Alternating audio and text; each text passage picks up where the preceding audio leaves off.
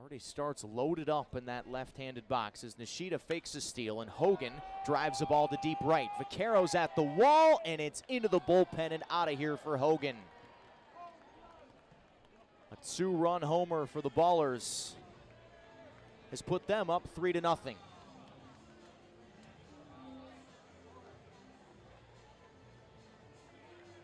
Nishida with the changeup, then goes right back to it. Another 3-2. Hogan drives another to deep right, and it's a 2-homer game for him. Way out of here onto the FH Fur Picnic Garden and over it for his second homer in 2 innings. This one a 3-run shot, and it's 7-2 Kannapolis.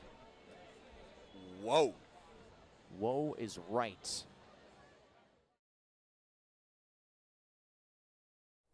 Here comes the first pitch, and it's swung on and hammered. That's deep to right field, and that is gone.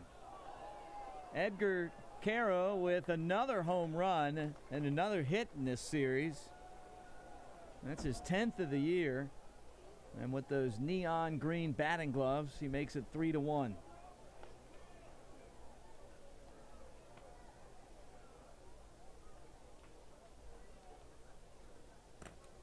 Two walks, massive snag. Here's a high, deep drive to center field, and that one is gone off the bat of Veras. That went over the windscreen and straight away center field. And on that concrete walkway, second solo home run of the inning, and it's now 4-1. He got all of that one. Wow, 469 feet. Over 111 miles an hour off the bat. Really, 469.